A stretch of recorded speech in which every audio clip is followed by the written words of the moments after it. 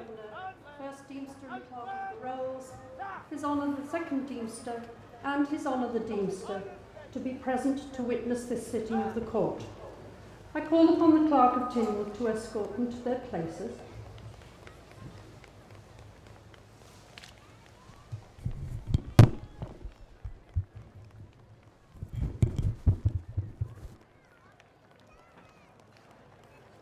President of Tynwald then announcing that she invited the Lieutenant Governor and the Deemsters to join the members of Tynwald in the church, and we can now see on the big screen that they are almost all in place, and we shall be proceeding then to the captioning of the acts.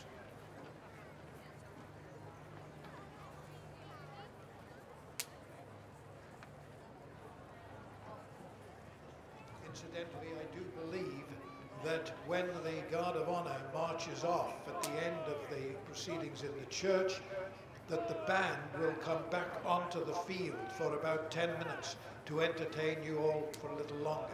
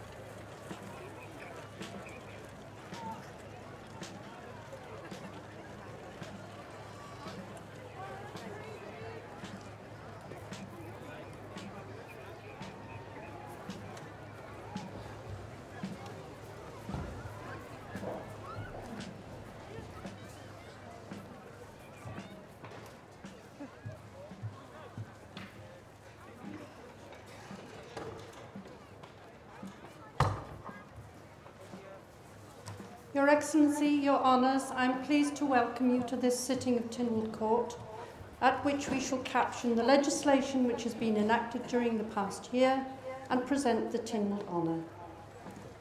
Please be seated, honourable members.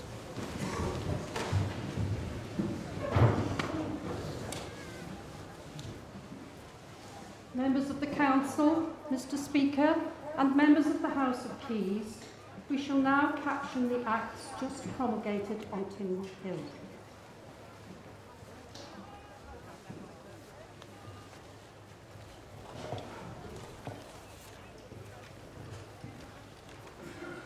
We can see now that the acts are being brought forward to be signed first by the President and then by the Speaker of the House of Keys.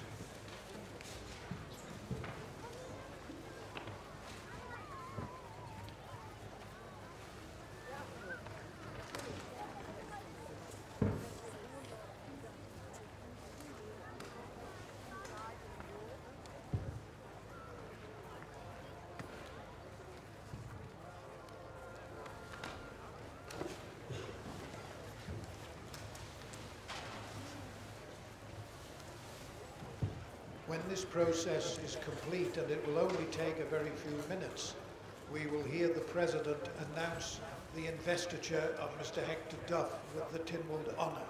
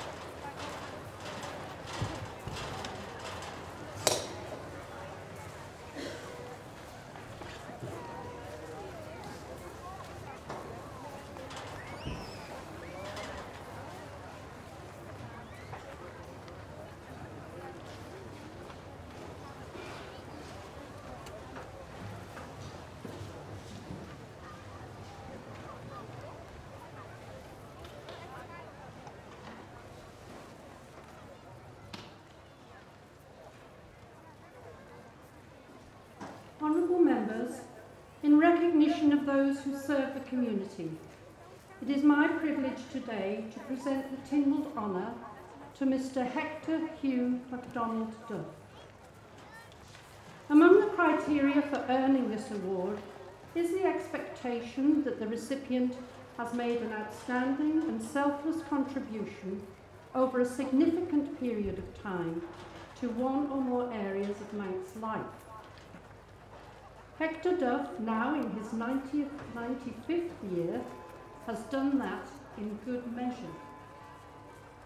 Born in Sulby in 1919, he was called up at 19 years of age and served with the 7th Armoured Division in North Africa and Europe, being involved in the Normandy landings on D-Day. For his military service, he was awarded the Military Medal, and very recently was made a Chevalier of the Légion d'Honneur. His military service was followed by 30 years as a police officer in the Isle of Man Constabulary. He established a reputation for being a firm but fair man, a man of integrity and diligence, who earned the respect of his working colleagues and indeed of all who know him today. Following a lifetime of public service, he has given as much time again in the 30+ years since his retirement in support of charitable and voluntary organisations.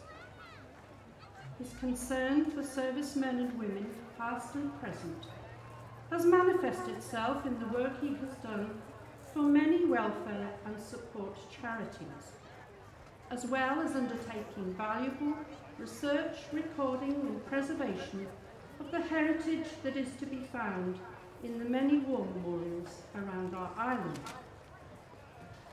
His empathy with young people has led him to be invited to many of our schools to recount to the young people his experience in practical detail of war, leading to their greater appreciation and understanding of wars which could otherwise seem remote and of little relevance to their lives.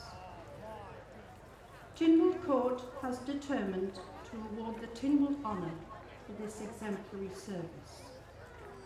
I invite the clerk to bring Mr. Duff forward to receive his award.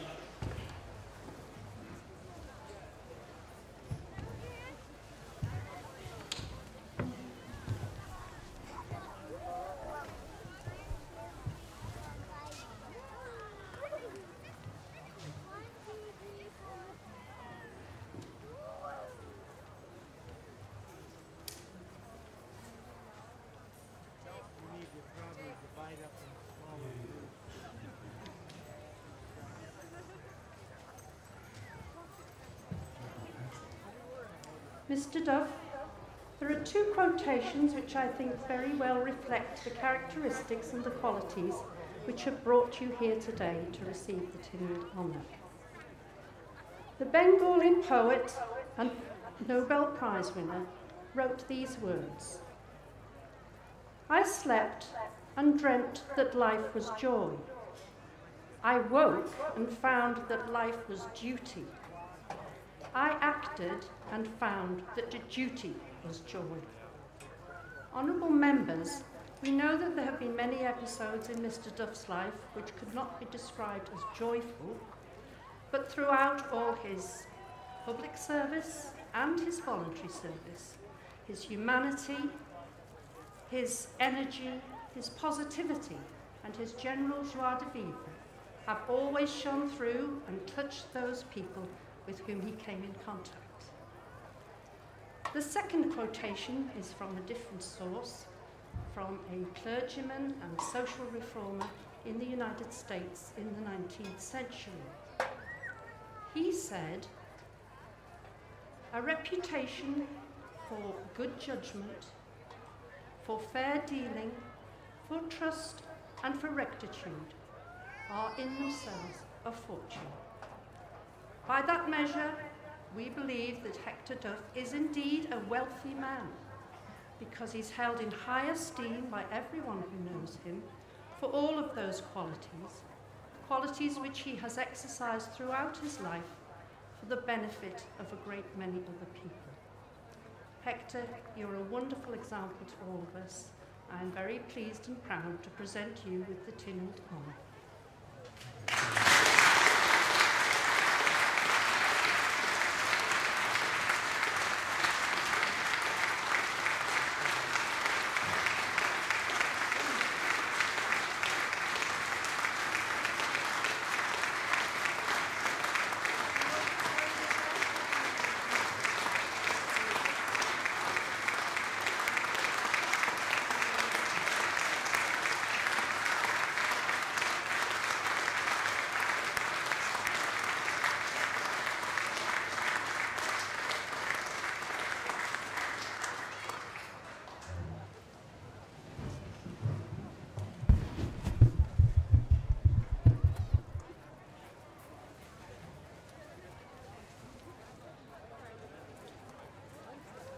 Members of the Council, Mr Speaker, and members of the House of Keys, that concludes the business of the Court.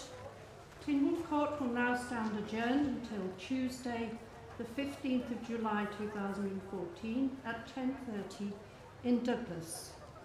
I now call upon honourable members to stand for the departure of His Excellency and his party.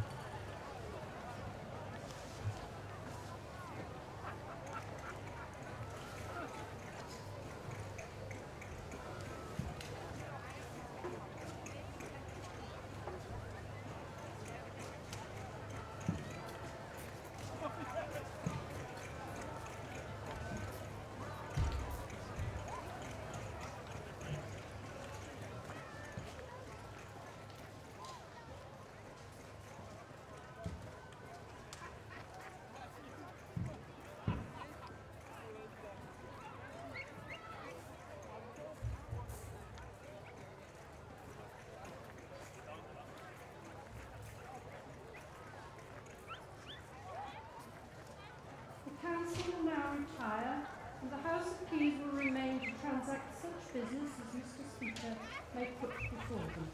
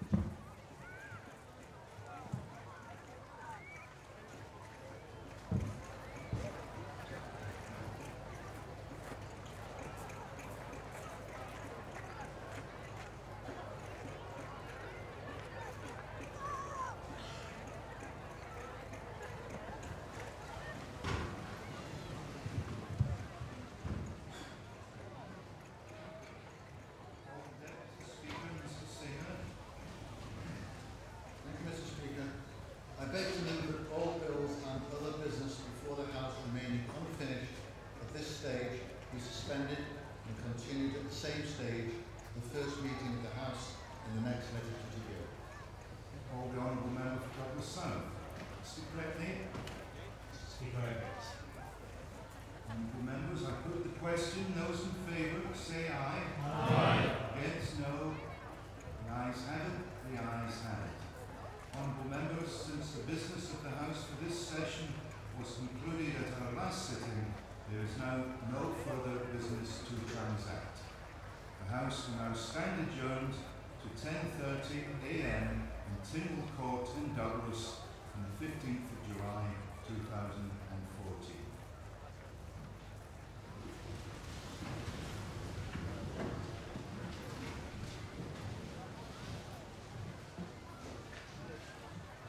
Well, that concludes the ceremony in the church, and you heard there the voice of the Deputy Speaker, who is Mr. Leonard Singer, a member of the House of Keys for the constituency of Ramsey.